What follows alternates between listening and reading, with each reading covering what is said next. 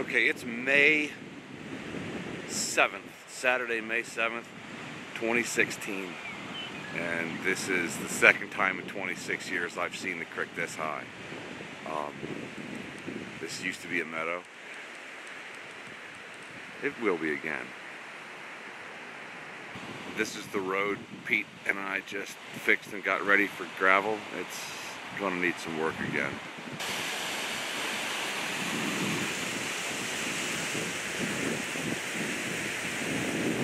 Yeah, it got that high. It crossed the bridge.